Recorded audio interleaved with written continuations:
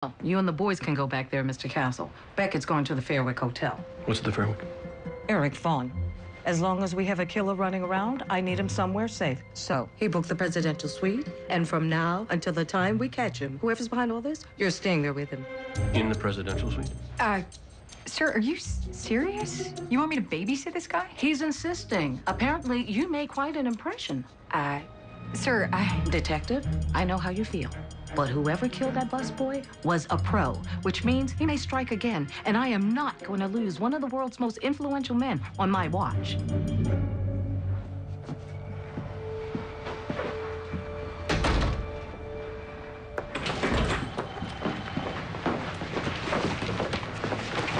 It's one thing to follow him around, but quite another to be shacking up with him. Castle, I am not shacking up with him. I'm just doing my job.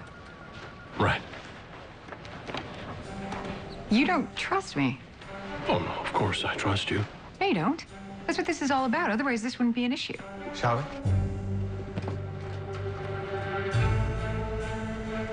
Yes.